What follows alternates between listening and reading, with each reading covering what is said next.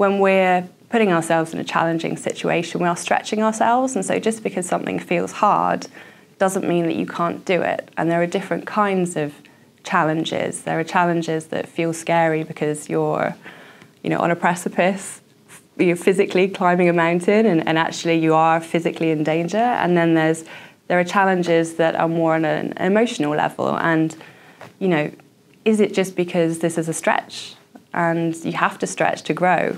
And I definitely think, looking back at my career, there are certain points that felt really scary and really hard. But now, a challenge that looks that kind of shape is much less challenging for me. So I know that we do grow and that things, that were super scary, we start to take for granted. So I think the more you can bring that into the present, when you feel that sense of imposter syndrome, the more maybe you can try and let go of it and just move through it.